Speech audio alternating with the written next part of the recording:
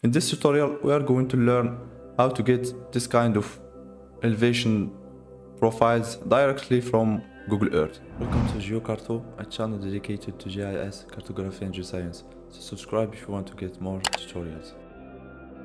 So here I got a view from Switzerland in Alps near Geneva. The first thing to do is to draw the profile line. So for me, I will choose to draw my profile in this area, on these mountains. So I will just go ahead and click the digitizing tool or add path, and I will start to draw my profile. There we go. Here.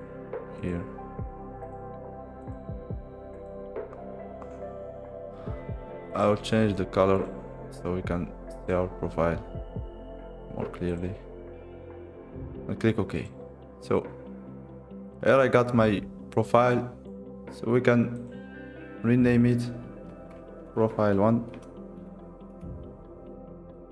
So now to get our elevation profile, we'll just go to our created line and we will right click and then click on show elevation profile,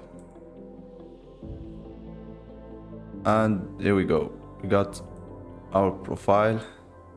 So as you can see, when I move the mouse on the elevation profile, it also moves on the map.